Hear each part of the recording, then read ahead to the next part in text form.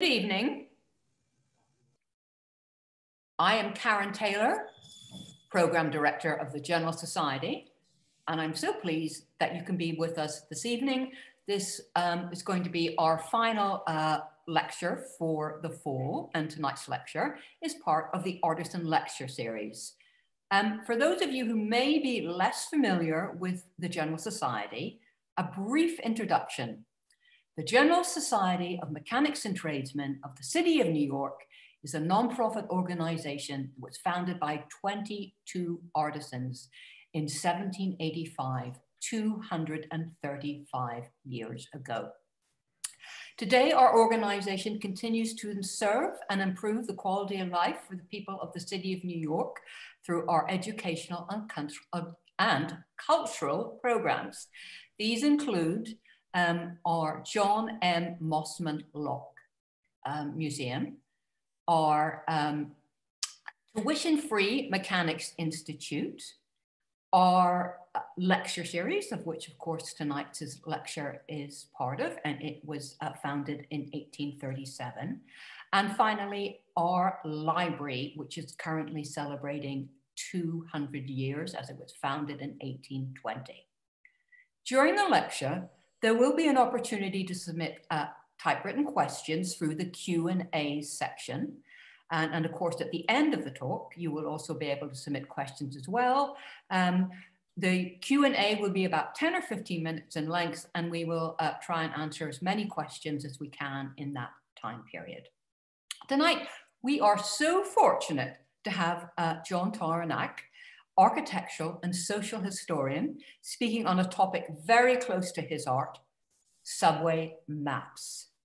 And before introducing John, I do want to mention that John's map, which he will be discussing, is available at the following independent bookstores.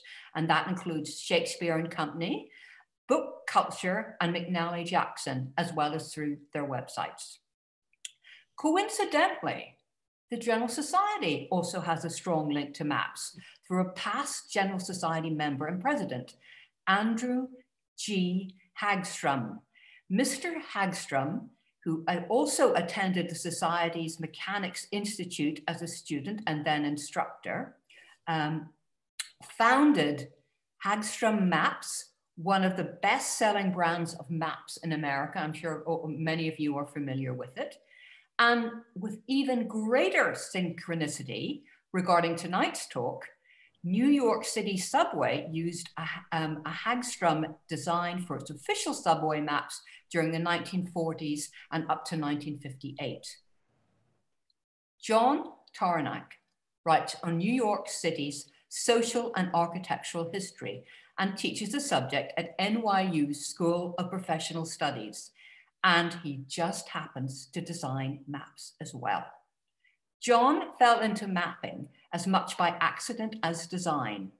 With no training in studio art or graphics, he decided to chart the passageways of Midtown and Lower Manhattan. New York Magazine liked his roughs and had them metamorphosed into Undercover Maps. Mr. Tauranac went on to chair the MTA subway map committee for the bulk of his existence in the late 1970s, and he was the creative director and of the award-winning and critically praised 1979 MTA subway map. His books include Manhattan's Little Secret, The Empire State Building, The Making of a Landmark, New York from the Air, and Elegant New York. He's also written numerous articles for many publications.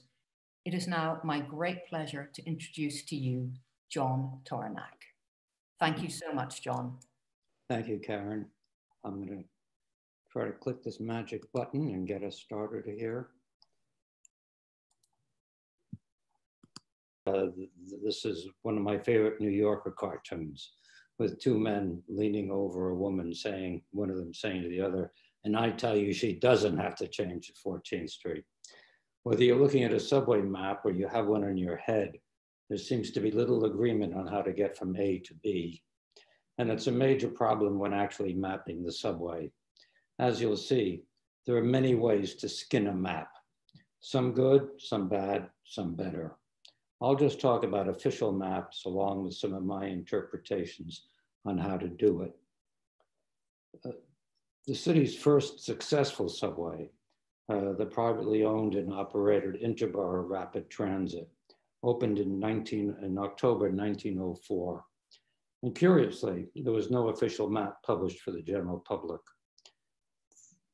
The map that you're looking at was not for public consumption.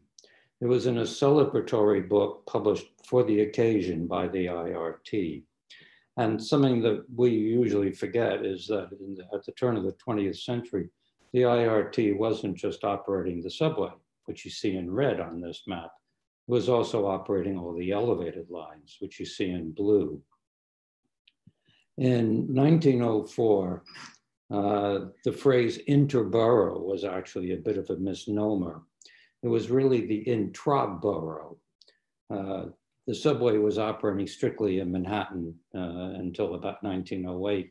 If you follow my cursor, this is City Hall down here, and the subway operated up what had been Elk Street, became Lafayette Street, got to Astor Place, went over to Park Avenue, so 4th Avenue, and up 4th Avenue, AKA Park Avenue, to Grand Central at 42nd Street, where it zigged west on 42nd Street to Times Square and zagged north on Broadway up to 145th. What's curious about this map is that it's flopped. What you see on the right is ordinarily on the left. And when you translate a vertical island, such as Manhattan, into a horizontal image, you usually have the south on the left. By 1910, the IRT had published its first system map for the general public. And you can see that the flopped image was righted or lefted, as it were. Interestingly, this map was a bit of a promotional tool as much as a didactic one. It showed the proposed extension of what had been the Broadway line down 7th Avenue in a dashed line, and the proposed extensions, notice the plural, from Grand Central up Lexington Avenue, as well as 3rd Avenue, which was clearly never built. There wasn't any distinction made between local and express stations visually. All stations were accorded the same bullet. And it wouldn't be until 1967 that the numbers and letters that we know today would be accorded. Until then, it was just, you're taking the Broadway 7th Avenue local to 28th Street. By 1924, this map was published, and there was competition at the time in the form of the BMT, or the Brooklyn Manhattan Transit, which was likewise privately owned and operated. The competition was tacitly acknowledged by the dual operation of the Flushing line out here. This is the Astoria line, and this is the Flushing line. But despite that fact, to see this map is to believe that the IRT was the city's only subway. And you see that map right here on the subway car. This is clearly an IRT train, not a BMT. Here is the proto map for the BMT. As you can see, originally the BMT was called the BRT, the Brooklyn Rapid Transit. And this is a map that the Transit BRT published in 1913. Was basically in-house. This wasn't for general consumption, but you can see down here it says prior to its extension. This map was the prototype for later maps, and by 1917, we see this map after the extension had been made. The BRT would start to be called the BMT, the Brooklyn Manhattan Transit, and it operated by tunnels and bridges, both the Brooklyn Bridge for L's basically, and the Manhattan Bridge for the subway. And it went up Broadway to Times Square and up 7th Avenue from Times Square and across 59th and 60th Streets into Queens. And here you see that dual operation of the BMT and IRT.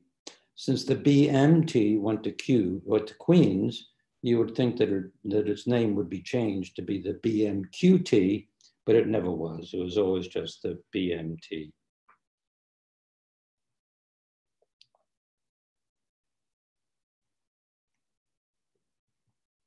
Now, one of the features of this map that I particularly appreciate is that you see that there are some lines in black.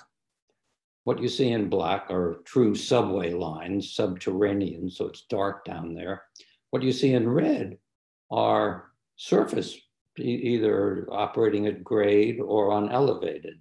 And you can see here's the real subway, and it takes the Manhattan Bridge, so that's in red, and the rest of it in Manhattan is all black. What's interesting is that what you're looking at is a color-coded system alerting people to what is operating under the sun and what is operating underground. Now, by 1932, a third line, a bit of competition had opened, and you can see that this is called the Independent City-Owned Rapid Transit Railroad System. It was called the Independent because this is the Depression, remember, the city of New York wanted to have more subway lines. Investors, well, by the end of World War I, the BMT was already bankrupt and the IRT was pretty low on funds. The city could not find a private developer to develop and operate a subway system. So the city said, okay, if you guys won't do it, we'll do it. And it will be independent of any private investment. Hence it was called the IND. They simply dropped the independent part of the name and called it the IND. The IND originally went from 207th Street and inward down 8th Avenue, basically Central Park West, and into Brooklyn. And there was a crosstown line on 53rd Street into Queens. And there was the Concourse line up to 207th Street. Express stations were in larger circles than local stations. Here's 59th Street, Columbus Circle, for instance. Here's 72nd Street, Central Park West, a local. This map was published by the Board of Transportation of the City of New York. But like its confrere, the IND did not acknowledge other subway lines. This depiction of the IND is a rather avant-garde depiction. It is not schematic, it is geographic, but it is trimmed down to focus on the routes themselves. Now here's a real mystery map. Nobody can find the original of this anymore, but it was 1938, and this is the first known New York City subway map showing each route, each subset of a set of lines in a separate color. Breaking down subsets of trunk lines has advantages and disadvantages. The disadvantages become more and more evident, culminating in the 1972 map. The compass, excuse me a second, the compass rose here reflects Manhattanite skewed perspective of what is true north. To a Manhattanite, if you're walking up 6th Avenue, you're walking north, when of course true north is at a 27-degree angle basically on our northwest line. Now, by the 1940s, thanks to the bankruptcy of the two privately operated lines, we had the 3 divisions under the Board of Transportation. In this map, which was created, published by Mr. Hagstrom, and this is one of my favorite maps, let me tell you. We had the 3 divisions depicted. Each division was given its own color, as we see in this Hagstrom map. IRT was blue, BMT was yellow, and the IND was red. And each division in the Hagstrom map was created equal. unlike former maps. This map was sold both commercially, and it came to be used by the Board of Transportation as the official map of the subways. And it was produced for years in different guises for both official and commercial use. Hagstrom kept the copyright, even when published under the imprimatur of the city's Board of Transportation. It was also the first official map to show all divisions created equal. Here's a close-up of Midtown. My mantra is clarity is king, and this is a royal example. Each line, for instance, has a black hairline flanking it to accentuate the color, which additionally masks any misregistration of plates. Type is in the clear, and where there's congestion, the station name is linked to the station by an arrow with a gentle curve to its shaft. Where more than one station has the same name, the curved line acts as a lasso, grouping all the stations together. Now, not all iterations of this Hagstrom map were indeed created equal. In the maps mounted in the subway cars themselves, some lines were created more equal than others. Each division was highlighted. Here's what you would have seen in an IRT car with the blue highlighted. Here's what you would have seen in an MTA car with the yellow highlighted. And here's what you would have seen in an IND car with the red highlighted. Now, Hagstrom remained the official transit authority map until 1958. That's when a new map was created by designer George Solomon. Solomon's goal was to simplify the system, and he tried to show it schematically while still adhering to geographic principles. Distortion, nevertheless, was inevitable. This iteration dates from 1964. Express stations are circles with X's in them. Local stations are hash marks. Notice the streets of operation are an integral part of the station name. This is a great breakthrough. And whether to put secondary names first or second is up for grabs. You see 59th Street, Columbus Circle down here, and up here you see Columbia University, 116th Street. It was basically a toss-up. These numbers along 8th Avenue or Central Park West here indicate places of interest. 29, these are all meant to be grouped around 81st Street. 29 is the Museum of Natural History. 31 is the New York Historical Society. And 18, which is a little out of geographical perspective, was for the Hayden Planetarium. But it was a nice touch. The route names are surprinted on the lines themselves, and I have to assume that Solomon was a Brooklyn boy because he calls the Brooklyn BMT the Sea Beach and West End line, as we see here, and the Brighton 4th Avenue line, as we see here. Both integral parts of the BMT. In 1964, the MTA published a special edition of the map, highlighting the number 7 Flushing line as the way to get to the World's Fair. Interestingly, station names in the Solomon map are the color of the line that stops at the station. There are ambiguities, however, such as where one trunk line intersects another. Up here at 59th Street, Columbus Circle, we only see a red for the station name, ignoring the fact that the number 1 Broadway 7th Avenue line also stops at that complex. And the geography on this map is thrown completely out of whack, which is an inherent drawback in schematic maps. The local, for instance, appears blocks away from the IND.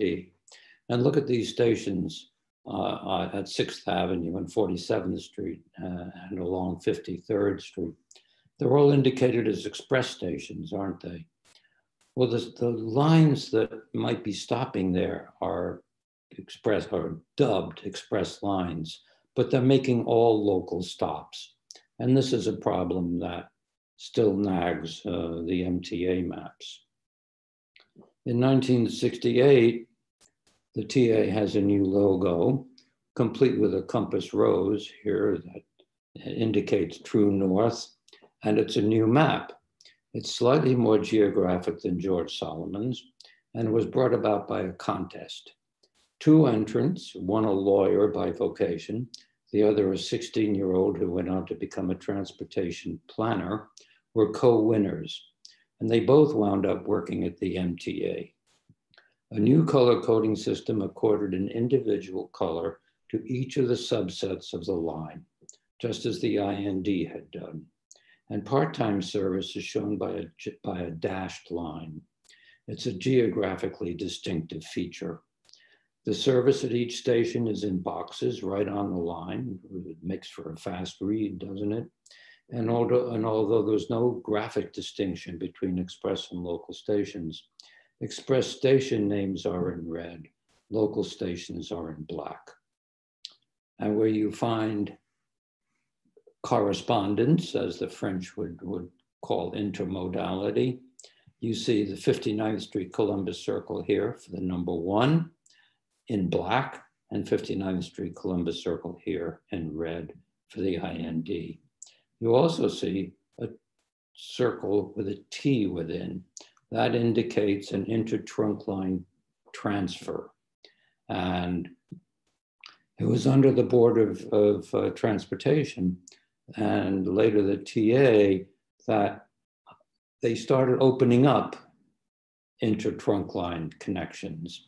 You know, when the BMT opened, there were no connections with the IR or the IRT at the outset. We still have the geographical problem at Columbus Circle, however. You know, the number 1, the red, blue, and orange lines appear blocks away from 8th Avenue or Central Park West, but that's an inherent defect in schematic maps. Now, in the 1930s, the London Underground published this map. It was the first truly diagrammatic subway map, and it was designed by a London transport employee named Harry Beck. By the 1970s, Massimo Vignelli, who was an advocate of the Bauhaus school, remember the Bauhaus preached that less was more. Vignelli would be influenced by this map. With some differences, the underground map graphically depicted vagaries of service, such as peak hours only, just as the 1968 MTA map had used a dashed line for part-time service. Vignelli, of course, would include nothing as esoteric as when a station might actually be served by an individual line. And here is Massimo Vignelli's New York City subway map, which was published in the summer of 1972. If any map ever threw me into a tizzy, it was the Vignelli map. And here's just one reason why. It was James Wines, an architect and professor at Parsons, who wrote a variation on this message in 1988. Graphic design is the solution of a practical problem with an overlay of aesthetics. Massimo Vignelli turned that notion on its head. The 1972 Vignelli map is perhaps the most aesthetically pleasing map ever designed, but as a subway map, it's also the least useful. I do not consider myself an aesthetician. I consider myself a pragmatist. And as far as I'm concerned, if a hastily drawn map on the back of an envelope puts things into perspective and gets you from A to B, that map works. Vignelli's aesthetic minimalism does not. From Vignelli's perspective, regardless of the natural lines of the city, the angles had to be 45, 90, or 180 degrees. He had gray parks and beige water. Perhaps those colors reflected a certain cynical reality in 1972, with the city in a financial pickle The city's park system was underfinanced and moribund, and the water, well, the water was brown. But those colors are not the cartographic verities. Parks are green, water is blue. All you have to do is ask any fifth grader.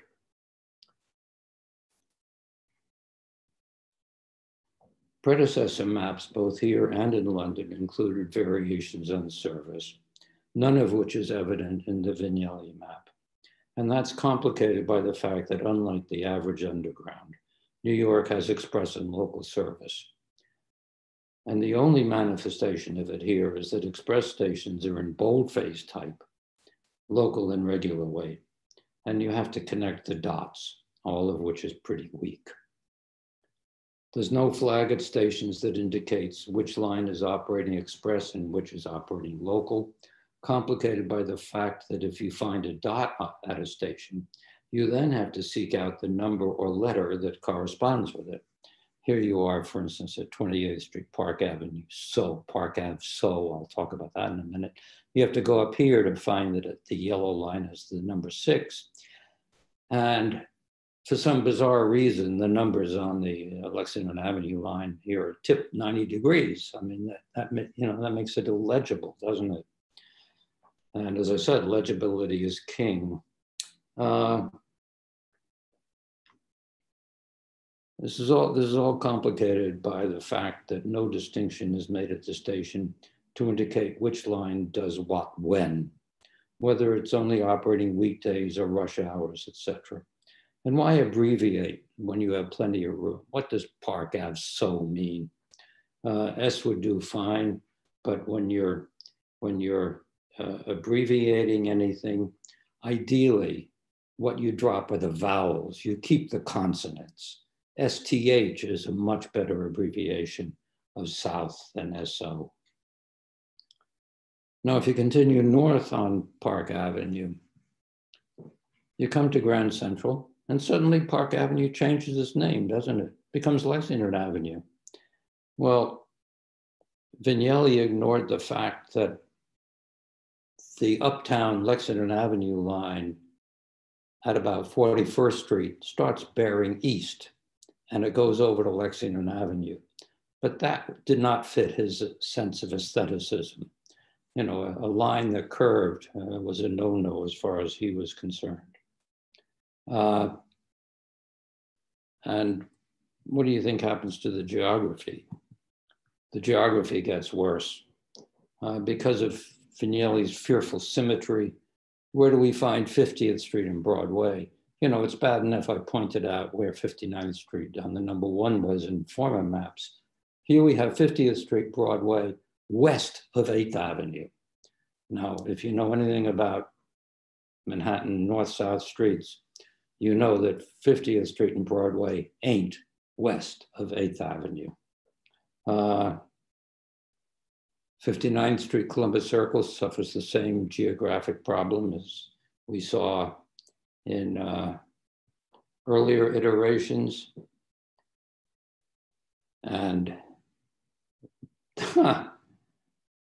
you probably think that it's hard to believe, but the geography gets worse. Here we are in Lower Manhattan. Here's the number 1 line terminating at South Ferry. Vignelli depicts the South Ferry station west of Bowling Green, and he depicts Bowling Green north of Rector Street. In those days, there was a strange shuttle between Bowling Green and the South Ferry station, but this iteration makes no sense at all. If you know the new complex, the IRT is as far west as the Whitehall Street station on the BMT. And the Whitehall Street station is between Water and South Streets. And if you go any further east, you're going to wind up in the East River. But look at where Whitehall Street is here on this map. Upon publication of the Vignelli map in the summer of 1972, the first thing I did was turn to my trusty Hagstrom and I drew the routes and their new color coding on a sheet of tissue paper. I quickly concluded that it wasn't going to work. I realized that what was needed was a color-coded system modeled on the London Underground. If you'll excuse me 1 second, I'm trying to fix something here that is confounding me, but I don't seem to be able to do it.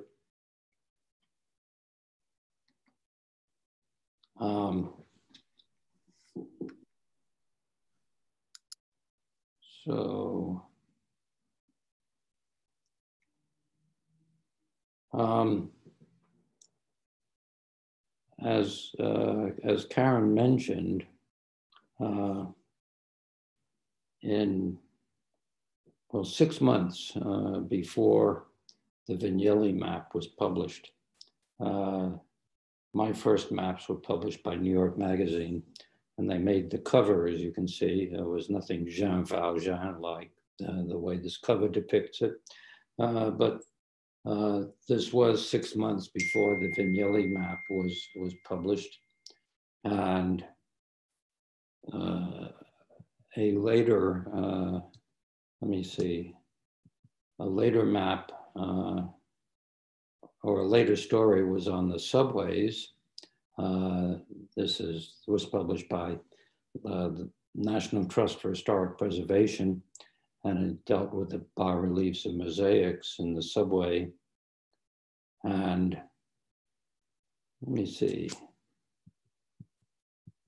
Well, I messed up. I forgot to show something. But in the summer of '72, the same summer that the Vignelli map was published, a story ran on in New York Magazine that I wrote called "High Noon and Nothing to Do," and one of the subjects was under the headline "Under Lock and Key."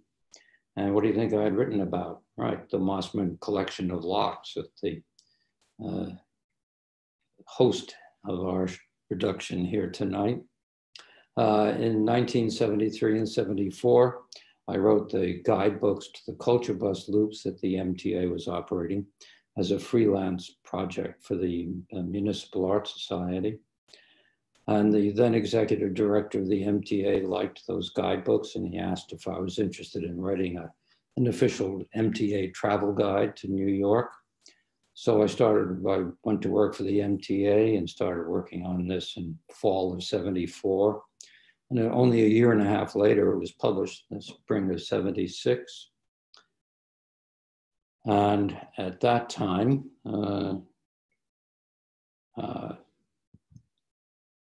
as you can see, I did Undercover Maps. This was for a special edition.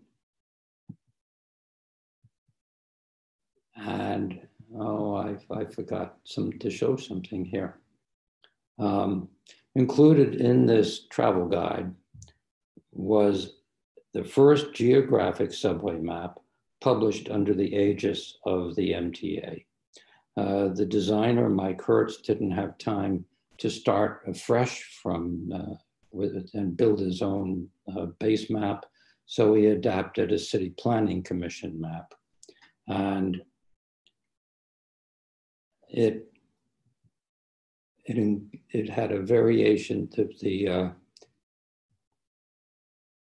I'll start up here. I rejected, of course, having the Vignelli map in the travel guide. One of the reasons is if you count how many north-south lines there are here, I think you get 18 different colors. Well, if you have 18 different colors, clearly you cannot use that color coding system because it throws all geography out of whack. What we showed was having the subway routes depicted monochromatically, only in red. Why? The MTA, the Transit Authority, did not believe that, well, they were not willing to change the color coding system for the sake of one publication. they regarded it as the tail wagging the dog. Nor would they revert to the tricolor system, where the IRT was one color, the BMT a second, and the IND a third, because that was passé by then. So what we did was we delineated the lines in red, and we had color-coded discs operating alongside. Not perfectly, however. The E, for instance, diverts from 8th Avenue north of 50th Street and goes to 53rd Street. We only show the E over here. It should be ideally here to show that it's turning. Also, there were some things, and this is probably my doing as much as anybody else's because I was the responsible one. I thought it was most important to show the service at the station first and then the station name. In the 1979 map, we reversed the order to have the station name first. Streets of operation ran alongside the route of the line. And we have place names like Times Square worked in. Here's Broadway, here's 8th Avenue, etc.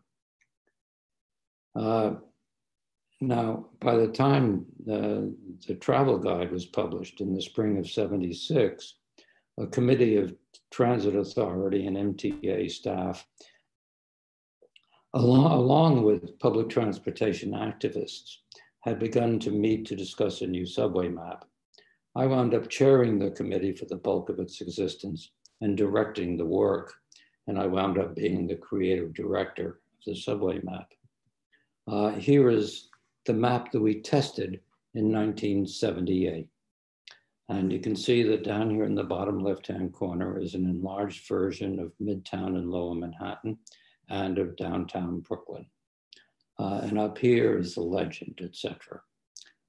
We printed this map and we tested it. We mounted a show at the City Anna Gallery, showed a retrospective of New York City subway maps, and we asked questions about this map. The questionnaire was created by Dr. Arlene Bronzaft, who was a committee member. She taught psychology at Lehman College. And what we learned was, A, people liked the geographic approach in opposition to the schematic approach.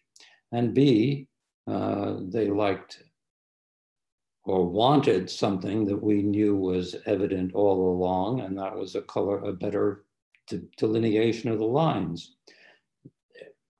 Seemingly to a respondent, the word was, we need a color coding system that worked. And here's a closer detail of the 1979 test map. We tried delineating transfers a little more carefully by having yellow boxes, but you'll see that the land mass is white and the streets are gray. Street names are black and they're off the lines for legibility. This is the beginning of the 1979 map. And there were great similarities between the test map and the travel guide. And then you can see the addition of the yellow boxes. Unlike the travel guide, the name of the station is more sensibly placed to precede the service. And we delineated part-time versus full-time service. Full-time service in this iteration has italicized bold-faced letters or numbers, and part-time are in Roman regular weight type. This was a pretty major breakthrough. And you can see that terminals are in boxes. Here's the 42nd Street shuttle, and here's the number 7 Flushing line.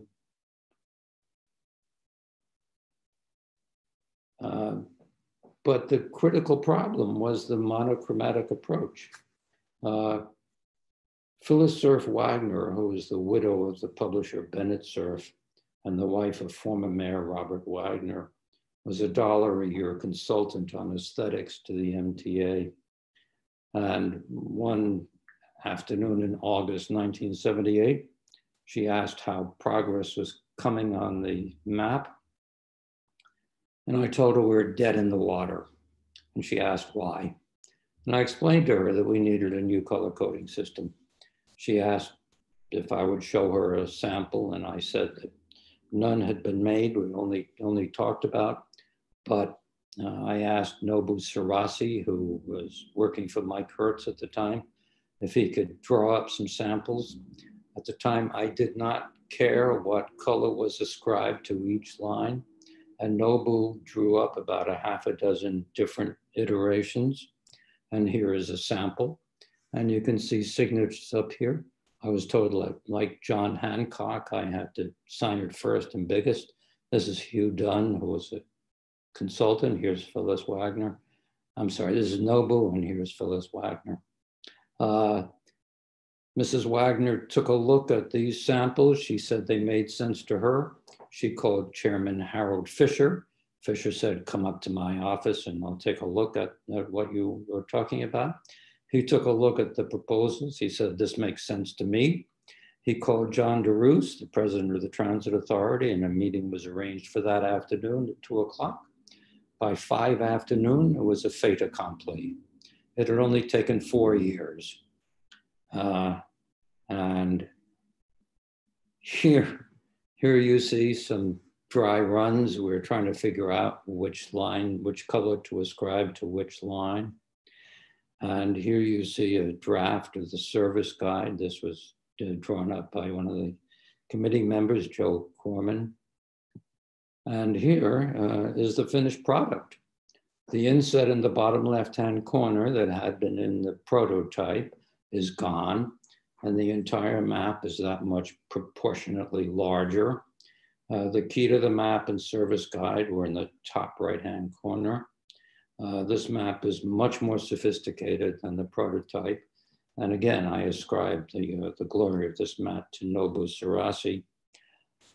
I was interviewed by a Barnard student the other day, and she used the phrase, the balance between the map's functionality and aesthetic pleasure, which I think you will agree is here in this iteration. This printing job dates from about 1981. Station names preceded the service. Full-time service was depicted in boldface, italic, part-time, and regular weight Roman. But, and I have a caveat emptor here, how do you define part-time service? It can be any number of times, and there'll be more to come on that. Station names ordinarily, but not always, are preceded by the number of the streets. Here we see 47 50th Street with Rockefeller Center under it. Here we see Union Square, 14th Street. Here we see 59th Street, Columbus Circle. Here we see Times Square, 42nd Street. Who knows? It was a toss of the coin. Express stations were in circles, local stations in hash marks. Sounds vaguely familiar, doesn't it? But it worked. That standard was applied down here at 59th Street, Columbus Circle. You can see that there's a circle on the blue and orange lines, which means that this is the IND station. And here's a rectangle on the red 1, 2, and 3, where the number 1 stops. Still, the landmass was white. The streets were pale gray. Streets of operation ran alongside the routes. And here's a sample of the columnar service guide, which told you basically the critical information as to when things were operating and where. And on the back was a complete set of strip maps or non-geographic depictions of the operation of a line, complete with intermodal information at every station. And there was one critical element that was part of the strip maps. Late night service was included. You notice the crescent moons here at 63rd Drive, Queens Boulevard, and Rio Park. That's telling you that although the F line ordinarily bypasses that station, at nights it stops there. And you can see on this close-up all the buses that can be caught at that station. This would be daytime service, not necessarily late night. And here are the subway connections at Roosevelt Island, etc. A month after the Maps publication, in which was in June 1979, the New York Times read an editorial headlined, "The Best Subway Map in Years." Paul Goldberger, the architectural critic for the Times, a month later, headlined a story called, At Last, A Usable Subway Map. And in 1981, the National Endowment for the Arts and the US Department of Transportation accorded the map a commendation for design excellence. Not half bad, right? In 1998, the Transit Authority introduced a revised map on the bones of the 1979 map. And this is a slightly later printing job. The MTA decided that they were going to have one publication for everything under their domain, including the railroads, Long Island Railroad and Metro North. They include Staten Island Rapid Transit down here. And also on the back, along with the railroads, was a map of bridges operated by the MTA. Critical elements such as the service guide started being deleted, and added at key stations were leaders leading to balloons, which gave information on intermodality, all the information that we had on the back on the strip maps. I like to think that all the panache and charm of the 1979 map are gone. Here's a closer view of it, and you can see these balloons with the leaders cluttering up the map. And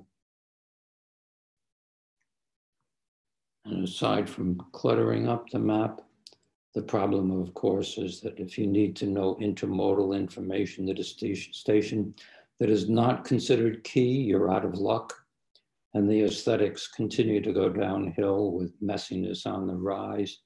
Look at the type here. This is meant to tell you that the queue is stopping at Times Square, 42nd Street, but the queue is really obliterated by the blue line. Today's printed map is still with the balloons. This is 20 plus years after they have been introduced. There is a slight difference in today's iteration to tell you what's express and local. Today, instead of a color-coded circle at an express station, you have a circle with white infill with a black ring, and the reverse at local stations. You still have streets of operation running alongside the map. You don't have any further information on part-time versus full-time service. The A is full-time, the B and the C are part-time, T and the 1 are full-time. But again, one is part-time versus full-time. And here's the MTA. No, I don't have that.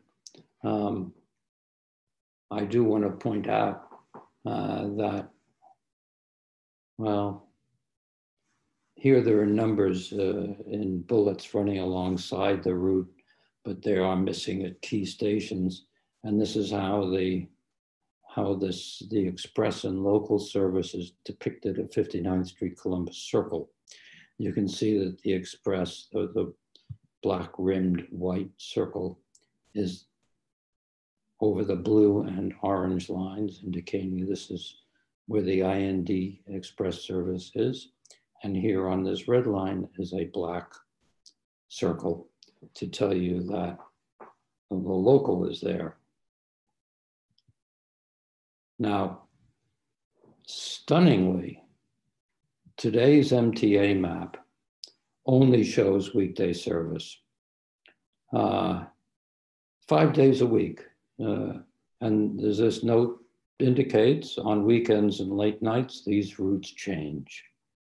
Well, I, I hate to tell you, but if you're looking at the B, and we were just looking at it here, here's the B. If you're looking at the B and there's no service on the B weekends, and the MTA is telling you to use the C, the D, or the Q. Well, if you take the C, you're not going to get to 7th Avenue, 53rd Street, for instance, where the B stops. If you take the D, you're not going to get to 72nd Street, Central Park West, where the B stops. Or if you take the Q, you're not going to get to 59th Street, Columbus Circle, where the B stops.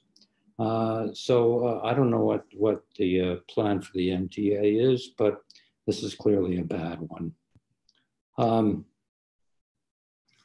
But again, I show here the 59th Street, Columbus Circle Express service.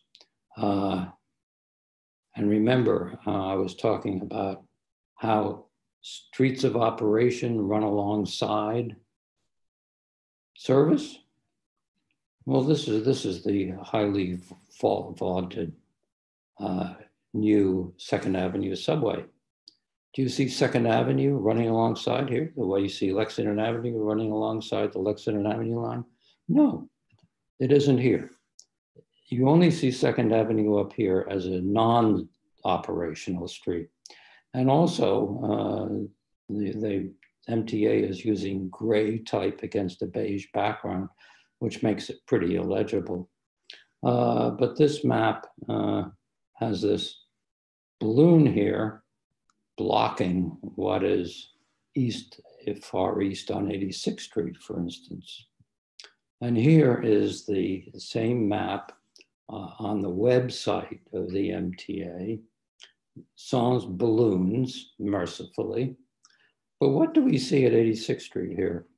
We see 86th Street entering, and actually entering this anonymous park, which is Carl Schurz Park. And here's York Avenue. This map has Carl Schurz Park with its western flank on York Avenue, which ain't the case. What they have ignored is East End Avenue running along here, and East End Avenue is the western end of Carl Schurz Park, and Carl Schurz Park does not end in this teardrop-like sign. It ends at Gracie Terrace, which is in essence an extension of 84th Street. It ends flat.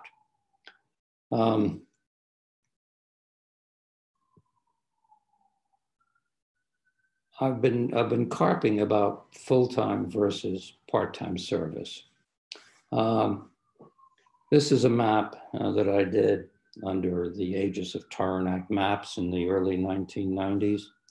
And do you see this dagger behind following the Z? That's telling you that the Z is rush hour service. It was my first attempt at delineating what some of the part-time service is. Because remember, part-time service can be weekdays only, weekends only, rush hours only. It can indicate service that skips the station rush hours because another line is filling in for it, etc. I showed in this iteration local service. Remember, the 9 was operating in those days. I show local service in rectangles and express stations in circles or ovals. This is not perfected yet, but it's a beginning. You also see that terminals are in rectangles in the color of the line that terminates there with the name. So here we see the South Ferry on the red line and Broad Street on the brown line and Brooklyn Bridge on the green line, etc. Now, if you notice down at the bottom, what do I see here? I say weekdays. Unlike today's MTA map, this map, which was published in the early 1990s, had the main map as the weekday map with 2 ancillary maps, one depicting weekend service and the other depicting late night service, which you see here. Also with service guide. Here's the subway service guide for late nights, 12 midnight to 6 a.m. The map is as simple as I could make it because there was a problem with space. But in this iteration, you start to see further delineation of the service at 59th Street, Columbus Circle, for instance, don't you? What have I started doing? I've started putting weekday service in red. That red acts as a flag. It's a watch it. It means if you're standing there on Saturday morning waiting for the B train, you're going to be standing there until Monday morning because it only operates weekdays. And I've started making a more finely delineated depiction of the local service at express stations, because to group them all together is misleading. And this will be more finely delineated as I go along. You can see that now I'm starting to put, here's Times Square with a 7 and 7X terminating there in the shuttle.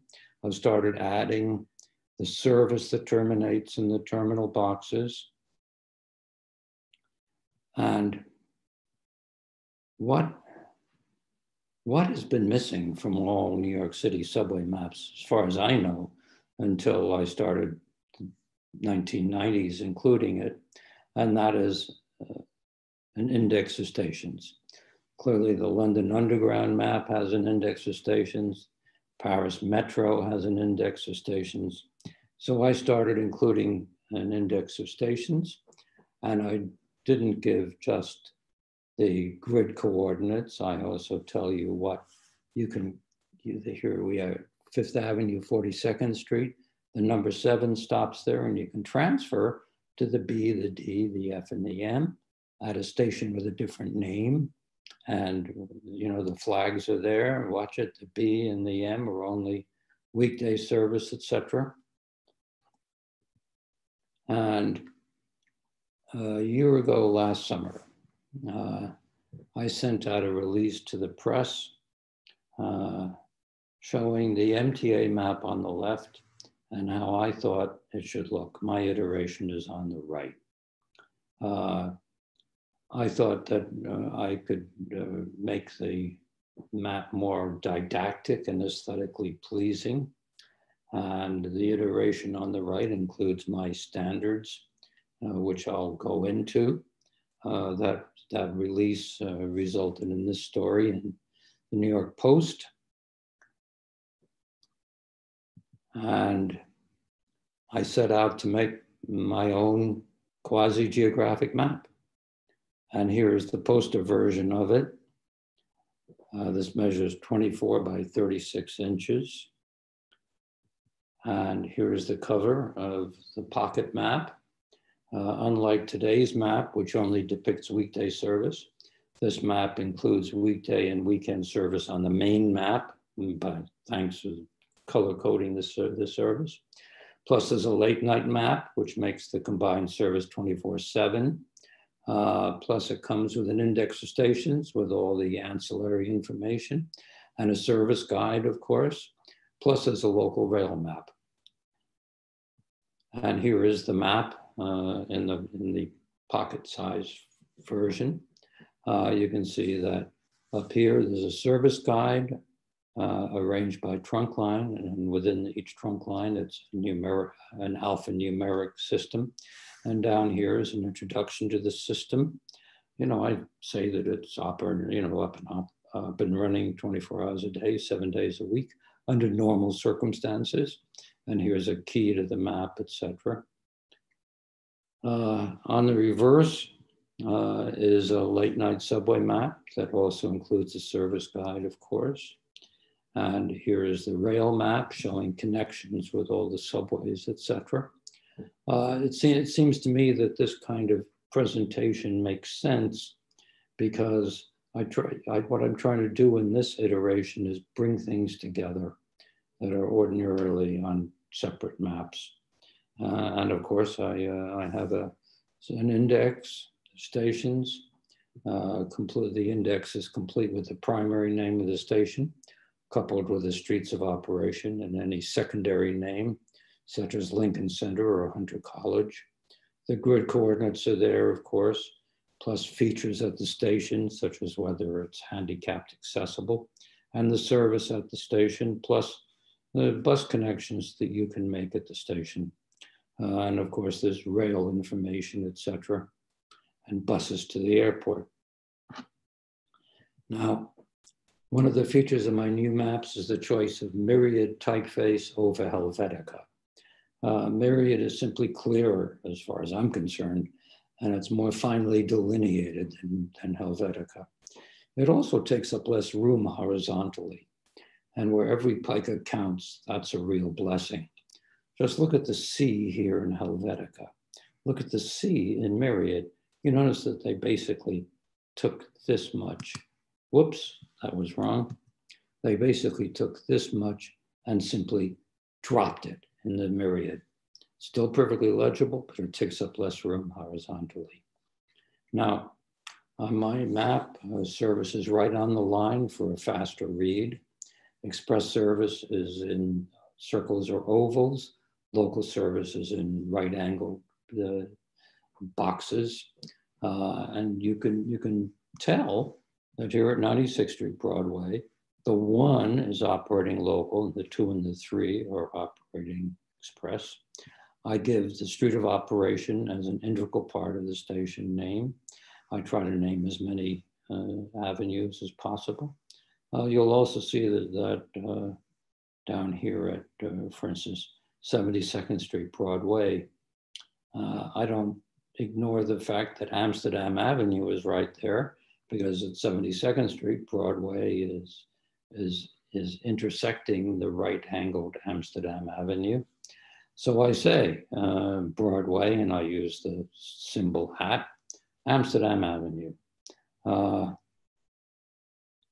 Another thing that I do is I have white hairlines flanking all of the service and even the station symbols, and symbols like this and the handicapped symbols, etc.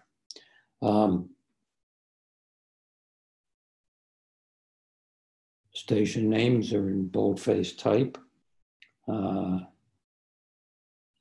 You don't have to go looking for the street of operation because it's there as an integral part. And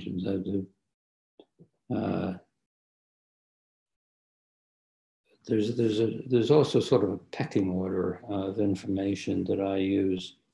I think that the streets of operation are more important than secondary names such as Lincoln Center. So I give the streets of operation first and then the places of interest second. And you might remember that I had started depicting weekend service in red, but that's only the start of it. Remember, part-time service is a phrase that takes into account many things, whether it's weekday, weekend, etc. So what I've done is I've developed an entire color coding system for service. A black letter or number serves the station every day. A red letter serves the station weekdays. A pink letter serves the station weekends. A blue letter or number serves the station rush hours. And a gray letter indicates that the service skips the station rush hours. And you'll notice that I try to use percentages of whole colors. So this is 100% magenta. This is maybe 60% magenta. This gray D is 60% black. I do that because of registration. I want to make sure that the registration is good. Now here's an example of how my map differs from the MTA map. The MTA map is on the left here. Mine is on the right.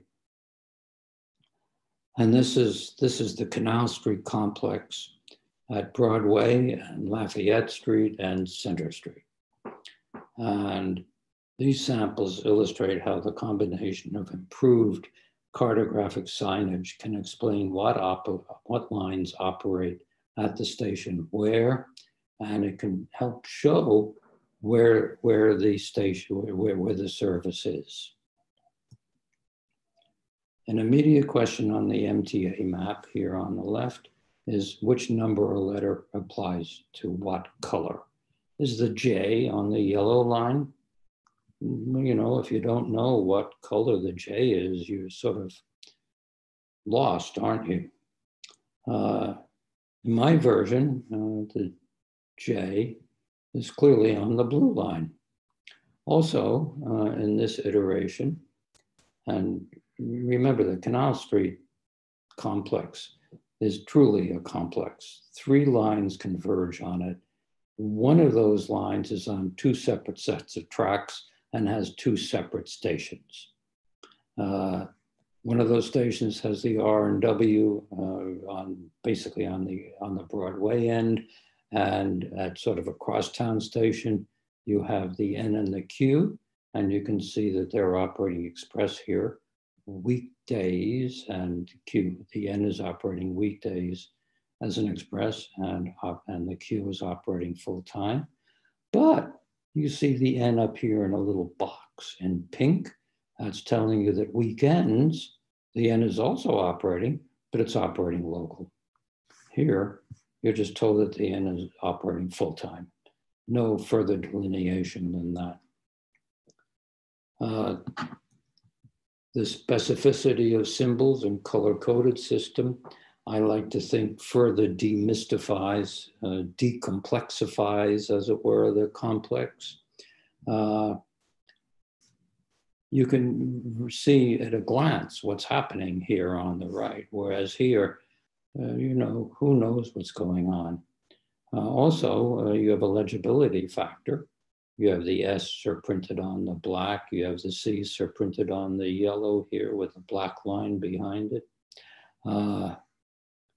It's a bit of a mess, isn't it?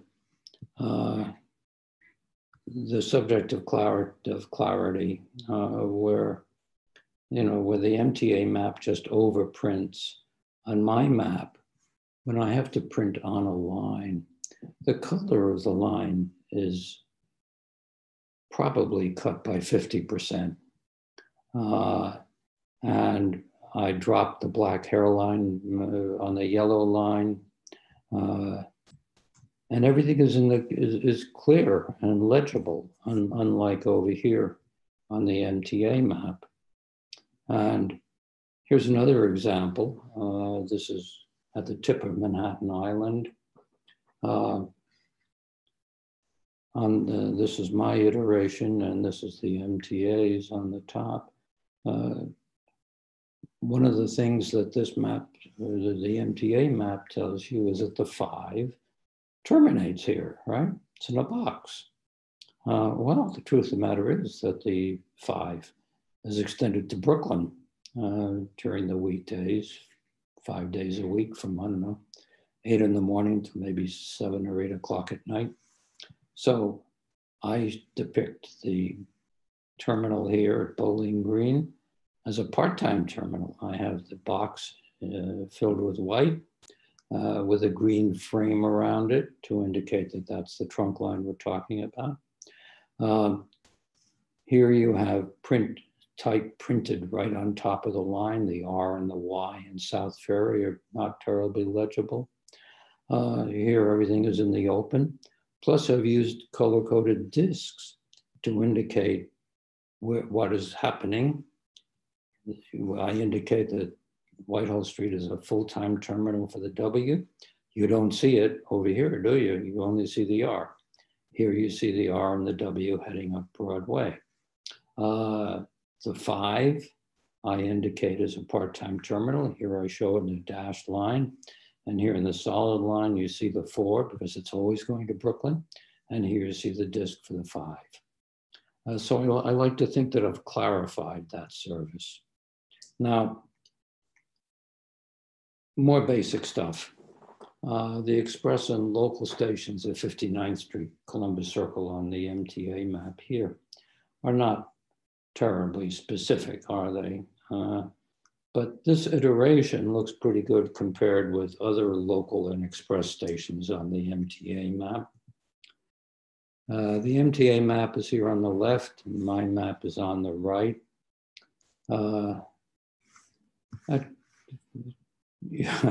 Your choice, whether it's 42nd Street Grand Central or Grand Central 42nd Street. All that you see is one large white circle with a black hairline around it. And down here at 14th Street Union Square, you see one large oval with the same coloring. Interesting. You can see the relationships of the service here at 42nd Street Grand Central on my map. Here's the 42nd Street shuttle in a square to indicate that it operates local. And it is at the west end of the station in reality. Here, I show 33rd Street Park Avenue, and here's the ZIG over to Lexington Avenue. And I show that the 4 and the 5 are operating express and the 6 is operating local. And I show there's a connection to the number 7. And the number 7 is in a rectangle because it's operating local.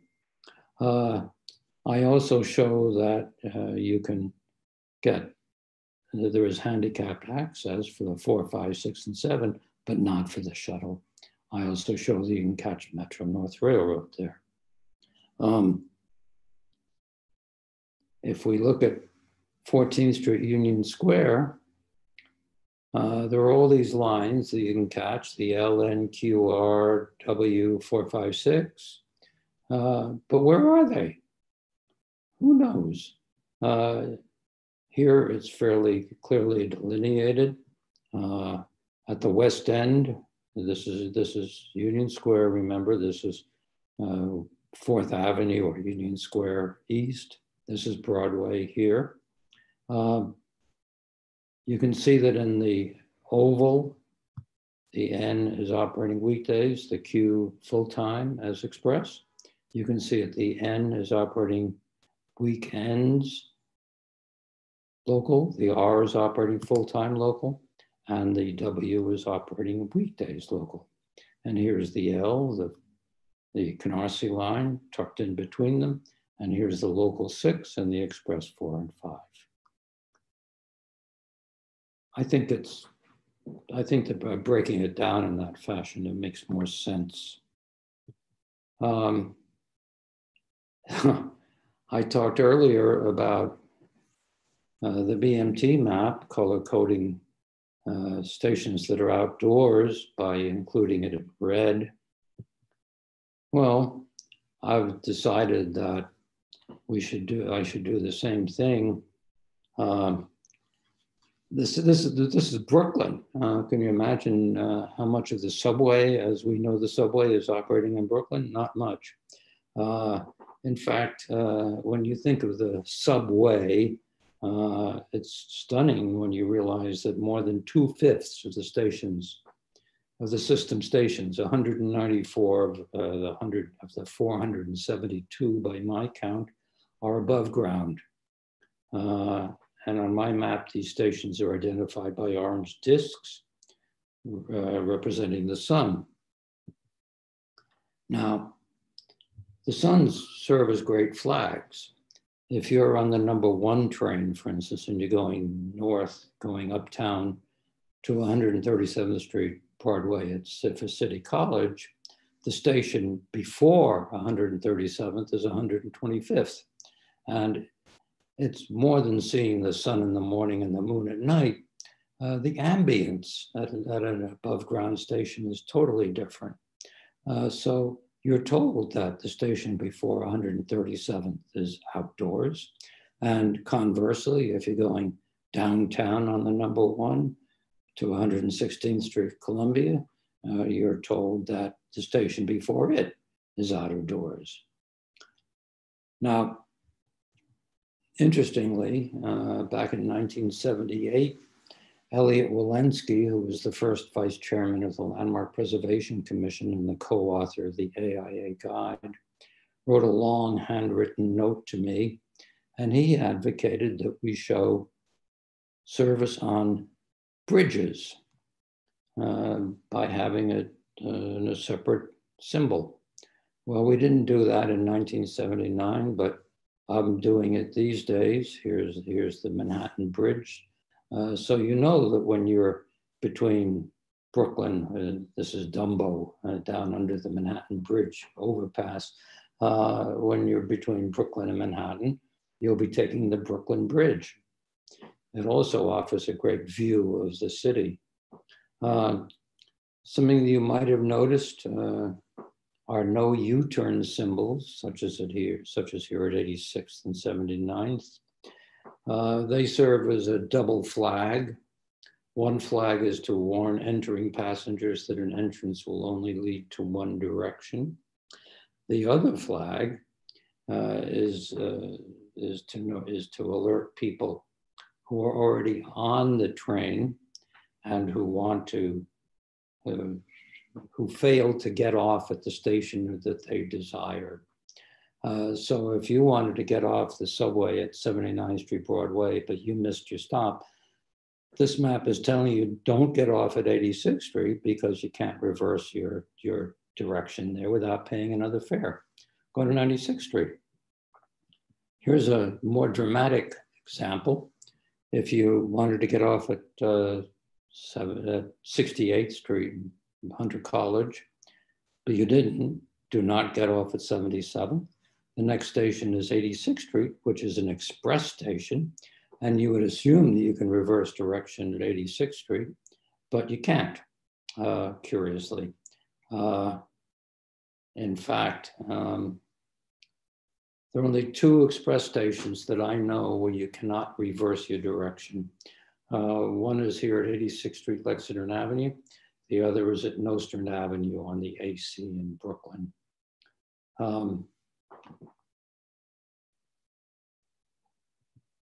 Showing the 1979 map, we tried to include discs to indicate when a line veered off.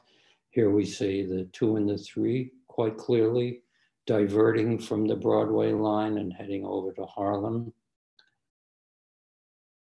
Here's today's MTA map.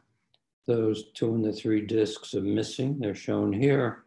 The 1, 2, and 3 discs are here, but not here where it's really critical. Here's how I depict it. It is readily apparent that the 2 and 3 turn off on the Uptown Run and vice versa. And today's map, you see the 53rd Street with its orange and blue lines demonstrates how that standard has fallen by the wayside even more dramatically. No discs, period. Here's my iteration. It's quite clear that the E is turning east from 8th Avenue and the A and the C are continuing on 8th. It's quite clear that the B and the D on the orange line are turning west on 53rd, that the F continues north and the M is turning east.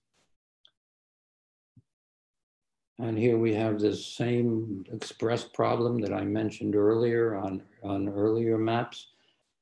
This circle is indicating it's an express station, 7th Avenue, 53rd, Lexington Avenue, 47th, 50th Street on 6th Avenue.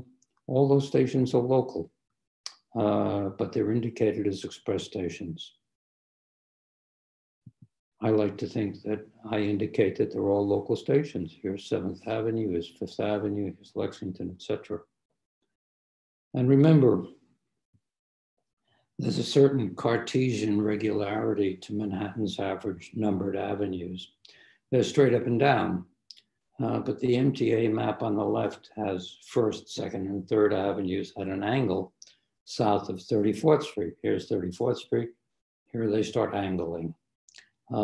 It's because it was the only way that designers could figure out how to incorporate 3rd Avenue and 1st Avenue on the L line. I like to think that I've managed to do it. I put the L service under it and the 14th Street information horizontally.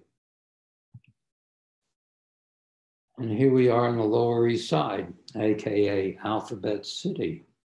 But where on the MTA map are avenues A, B, C, and D? They're not. I show avenues A, B, C, and D. I even show Avenue C continuing north of 14th Street and going up to 23rd.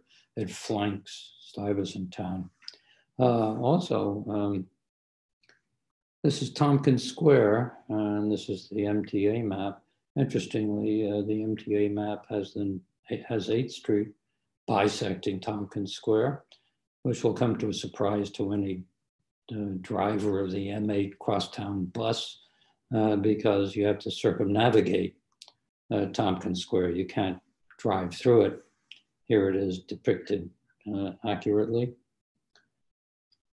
Now, with all that carping about today's MTA map, about 6 weeks ago, the MTA came out with a new digitized map.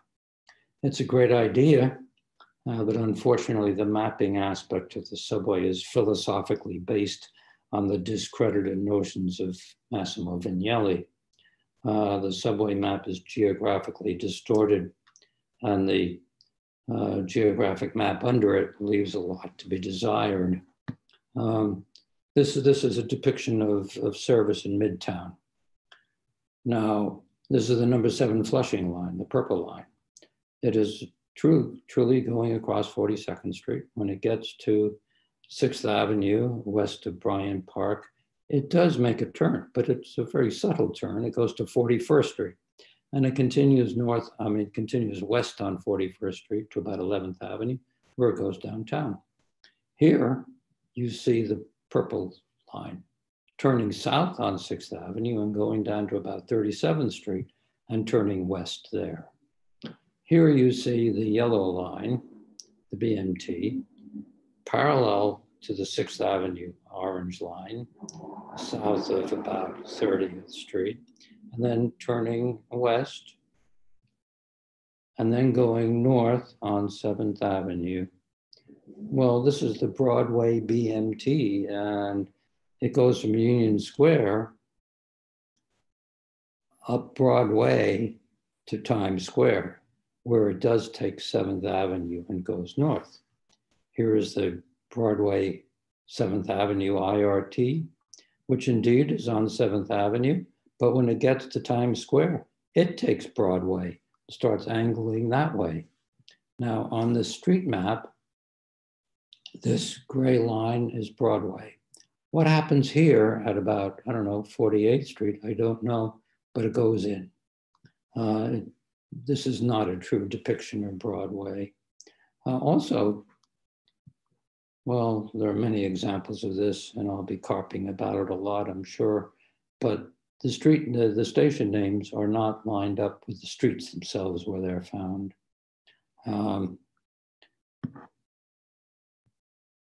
Here is an example of what the digitized map makers are doing, because they want to show they actually have moving objects. Here's what, in essence, or in truth, is a moving object. This would be either going west on the downtown run of the E, or east on the uptown run of the E. And it is actually moving along the screen. They show they've taken the subsets of the set of lines of a trunk line and individualized them. Unfortunately, they followed some of the standards of Mr. Vignelli. There's a dot here to indicate that the 1 stops there, and a dot there to indicate that the 2 stops there. At least they have the number or letters of the line at the stations. But here, emulating Vignelli again, they're at an angle, which makes no sense in terms of legibility. And you can see that this is named West 50th Street. It's in a dark gray type against a light gray background. But why they don't have the 50th Street station at 50th Street is beyond me. The same over here on 8th Avenue. And this is 7th Avenue here. This is actually where the BMT is operating. It's actually operating along here. And they show 7th Avenue perfectly clearly, but why they don't have the stations there is beyond my ken. Here we are at 66th Street, Lincoln Center. And what do you see down here? It says Lincoln Square. Well, I'll bet you all know what Lincoln Center is. And Lincoln Center is what they identify as Lincoln Square. Lincoln Square, according to the Lincoln Square Business Improvement District, is just about right here. And the address is on 66th Street. And the addresses go up, whoops. Well, here's an example. Here's the map showing, this is the Lincoln Square Business Improvement District map.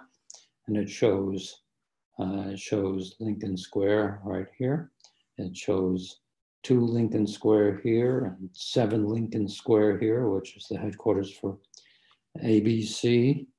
And here's how I show it in Manhattan block by block. There's a new apartment house that has the address 1 Lincoln Square. And here's Lincoln Square. And here, curiously, is Lincoln Center, not as they show it. Now, there are all sorts of strange unknown streets depicted on this base map. Here we are at 61st Street. Do you have any idea what this street might be? Well, it's not a street at all. It's a driveway. And what is this peculiar street here that tees on 61st Street west of Columbus Avenue? Well, that's a driveway leading to a parking lot. That's hardly the kind of information that is required. And here, this is an example of the aesthetically pleasing but geographically inaccurate 45-degree turn, which takes the subway up mid-block, ignoring the fact that the subway is operating on Broadway. And one of these strange narrow blocks, here's Broadway, right? And theoretically, this too is Broadway. What are these strange little narrow blocks? Well, they're really the planted medians, and why they didn't color them green is beyond my ken. But the truth of the matter is that why they don't show the number 1 line operating on Broadway, when it's a perfectly simple thing to do, is unbelievable. Here we are further north. This is 72nd, here's 79th. Again, we don't have the subway operating on Broadway. And we have this strange little park up here, which is the playground for PS 87. And it actually does come right to the corner. It's not set in the way it's depicted there. Also on this base map, you find the same problem you find on the MTA maps. Streets are gray, at least here they're on the streets themselves. There's certainly a better way to do that.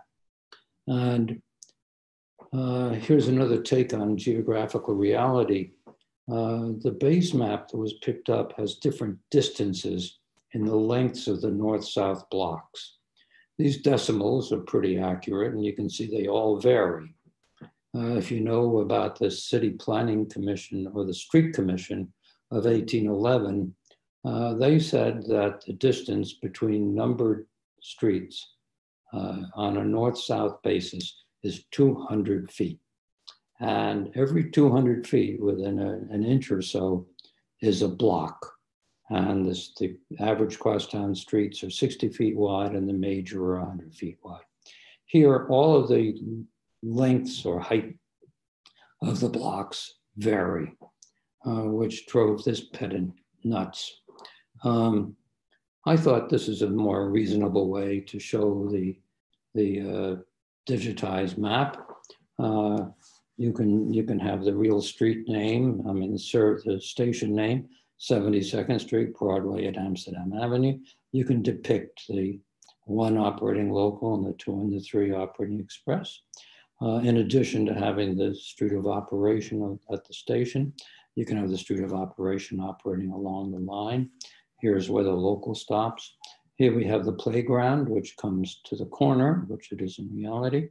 And I've stuck in a symbol of a kid on a swing, to let you know that this is not a regular park, but it's really a playground. And here's how it might look at night. The 3 isn't operating, so it's sort of faded out. The 2 is operating local, making all local stops, no express. So here we see the 1 and the 2 in rectangles, and the same 1 and the 2 up here.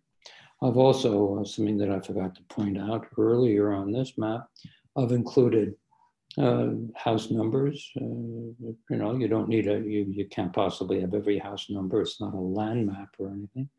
But here, you know, if you get out of the station at 72nd Street and you're looking for 2110 Broadway, well, if you can find the 2100 is the 73rd, you might find 2110. The same as if you're looking for 220 West 74th Street, here it is, and here's 200 West 74th Street. It just makes sense to do those things. You know, it's almost common courtesy. And again, where do these designers have 103rd Street? Well, this is the #1 local station for 103rd Street. Here they have West 103rd. Well, that's where the entrances are. There is an exit on the southeast corner of Broadway and 104th, but no, the real entrances are on the northeast and northwest corners of 103rd. Also, if you look at this map, what do you see? You see Hatton Valley. Well, clearly the MANH of Manhattan has been obliterated by two of these lines. But where is Manhattan Valley? According to Ken Jackson's Encyclopedia of New York, which as far as I'm concerned is the standard reference, the Manhattan Valley extends from Amsterdam Avenue to Central Park West from 110th to 100th to 110th. This is not Manhattan Valley. And there's another peculiar example of mapping here. Where do the 2 and the 3 turn? Do they actually turn mid-block between 107th and 108th? I can assure you that they don't, because if they did, they'd be right under where my daughter and son-in-law and granddaughter live. No, the 2 and the 3 turn on 104th Street. And the MTA map has it right. Here's how I depict it on Manhattan block by block. You can see the red here going across 104th Street. I even depict Manhattan Valley here where it belongs. And you'll notice the Manhattan Valley has a different color than the usual Upper West Side or Bloomingdale or whatever you want to call it. However, you might say that with all my carping, here's a manifestation of hypocrisy. I knowingly depicted the 2 and the 3 turning east, south of 104th Street on my map. I simply didn't have room above 103rd Street to have the arcing red because, along with the discs, because I wanted to have the symbol for the M60 bus to LaGuardia Airport. The MTA, whoops. I think it's fairly safe to know that I know the route of the M60 fairly well. In 1997, I wrote a story for the New York Times travel section on the M60 bus. And here's how I depict the service. The orange, the M60 here and the orange terminal is indicating this is where the westbound 60 terminates. And here in the green box on Broadway between 106th and 7th is where the M60 originates. Here I depict the entire route, goes up Broadway, turns in 120th to Amsterdam, to 125th and across and into Queens. The MTA bus, the MTA map has the M60 bus accurately depicted. However, there's one peculiarity. It singles out the M60 bus at 116th Street, Columbia. And it even has the symbol for the airport bus, LGA airport, etc. It doesn't indicate that this is the beginning. It could be that it's because of this street name, but they could easily move the name Amsterdam Avenue up north and get out of the way. And here's how the digitized map depicts the M60, originating and terminating at 116th Street, Columbia, where it doesn't.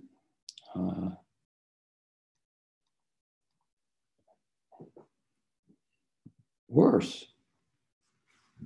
Here's Broadway. They have the M60 bus going up Broadway and taking LaSalle Street. Now, so LaSalle Street is really 125th Street, and east of Amsterdam Avenue, LaSalle Street is demapped because it's where the General Grant housing project is. But this map has the M60 bus going right through the General Grant housing project, which obviously it doesn't do. And here we see Cathedral Parkway Station for the number 1. Now,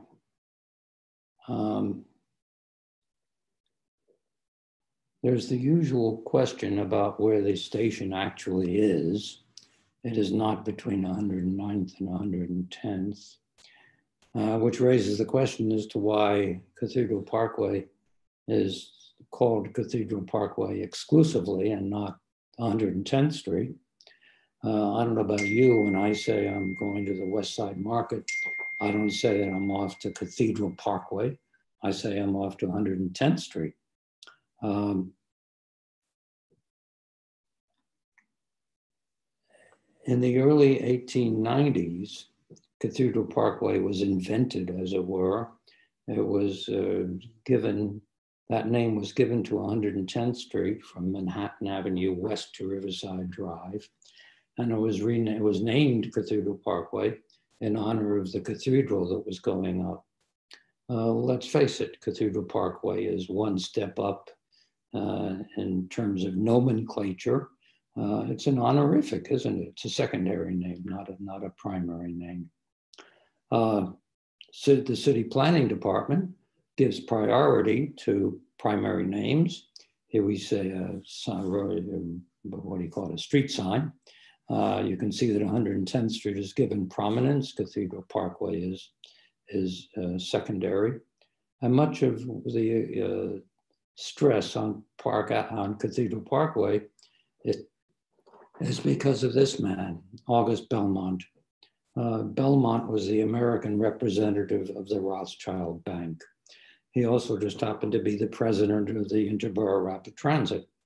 And Belmont liked to name stations after what he described as prominent institutions, but his personal relationships frequently seem to have governed some of the names. Why, for instance, Astor Place? When Astor Place is off the grid and it's not as easy to find as 8th Street, well, it's probably because the Astors and the Belmonts traveled in the same social circles. And at least one Astor, Colonel John Jacob Astor, and Belmont even struck a business deal. If you're at the east end of the number 1 platform of the 42nd Street shuttle, you'll see this entrance to the Knickerbocker Hotel, which Colonel Astor built. And that was sort of a quid pro quo because Astor agreed to have Belmont operating some of the subway through the basement of the Knickerbocker Hotel. And Times Square itself, Belmont and other bankers such as J. Pierpont Morgan had financially bailed out the Times in the 1890s. And Belmont and the publisher, Adolph Ochs, struck a deal about the site for the new Times building. which was at the Gore between Broadway and 7th Avenue at 42nd Street. Ock said that the subway could operate through some of the basement, and he thought that the printing presses would be in the sub-basement at first. But why Times Square? Remember that the open space north of 43rd Street between Broadway and 7th Avenue was not called Times Square at the turn of the 20th century. It was Longacre Square, here commemorated in the name of a tavern on West 47th Street. It was Belmont, not the publisher Ox, who petitioned the city to change the name of Longacre Square to Times Square. And Belmont won the day. Up at 110th Street, you see these glorious terracotta nameplates, and you see this equally glorious mosaic spelling out Cathedral Parkway.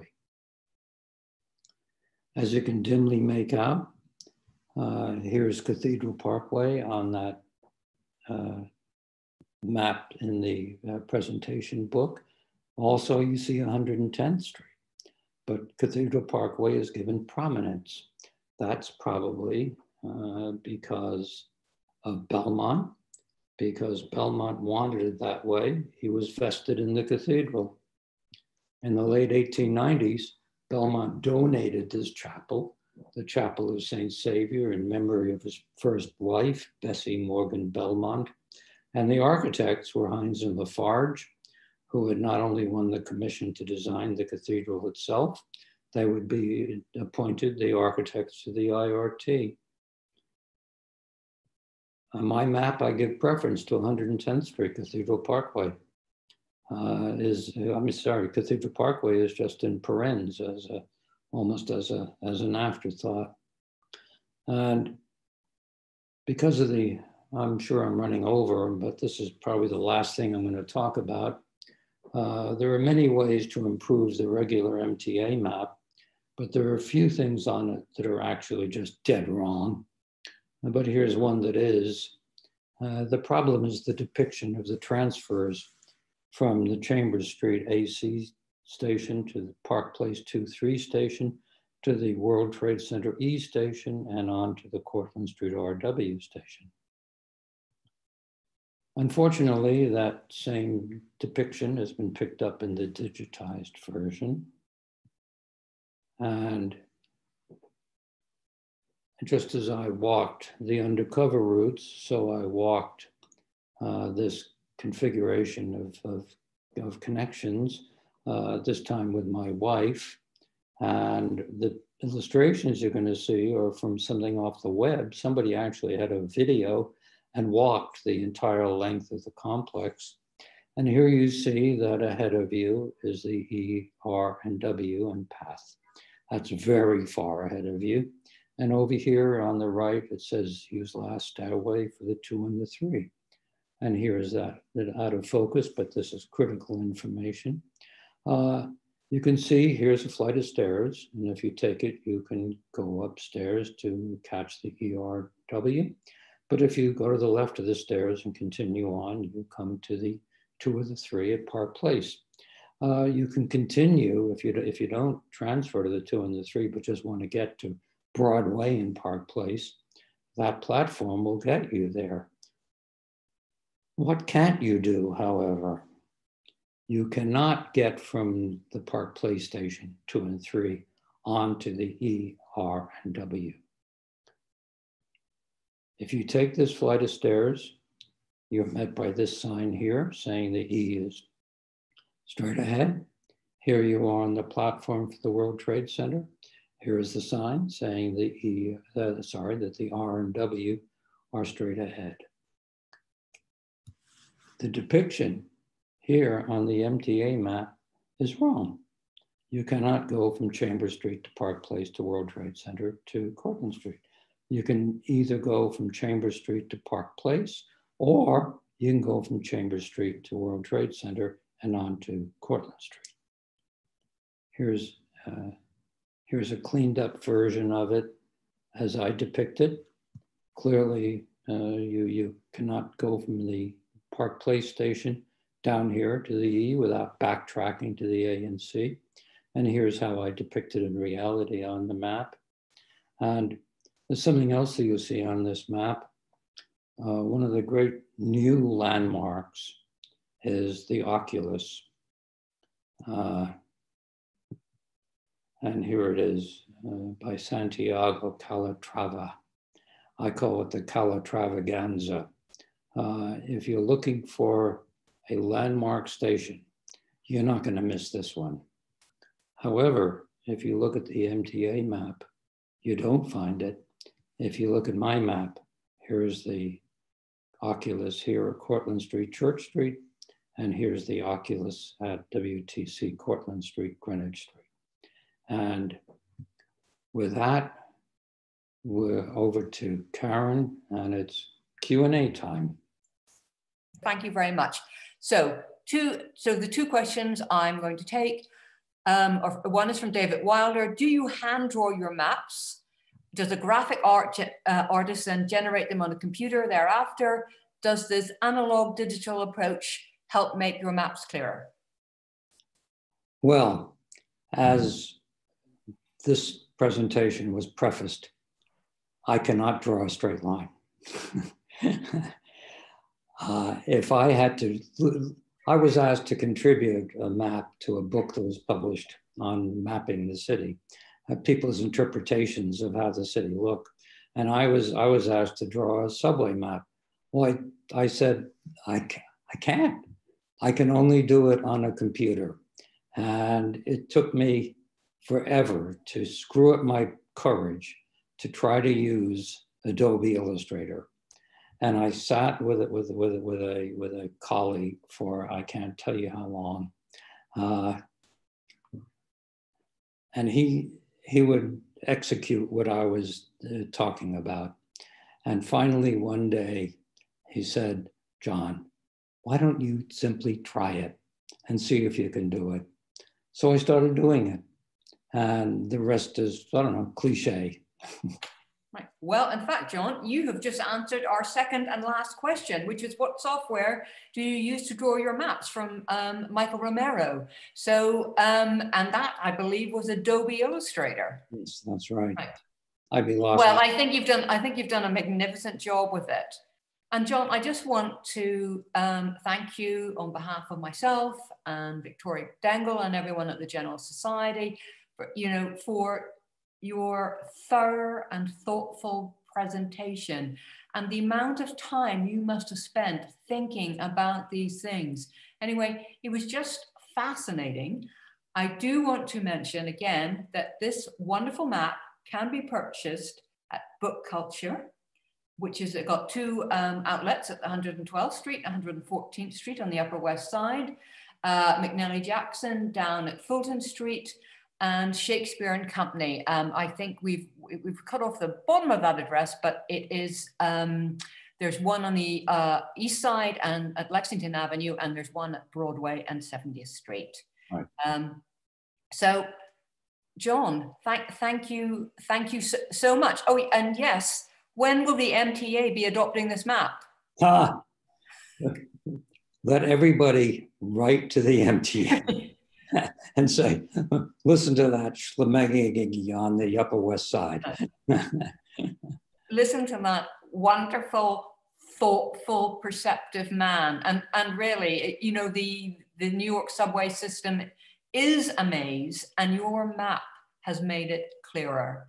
So John, thank you so much for speaking tonight. And really, again, thank you for so generously giving you of your time. To our audience, I want to thank you for attending. As I mentioned, this is the final talk for this fall season. I want to wish you all a very happy holiday. I know all our holidays are going to be rather different this year, and we look forward, and let me say, we look forward to seeing you all physically at the General Society, hopefully in 2021. John, thank you again. And I'm going to say good night. I don't know if you want to say a few final words, John, before we go. I've said it. And also I want to thank Jane for her technical assistance at the beginning of the evening. I also want to thank Angelo Vigorito, who's been behind the scenes for all our Zoom lectures. Again, thank you very much to all our audience, and especially to you, John.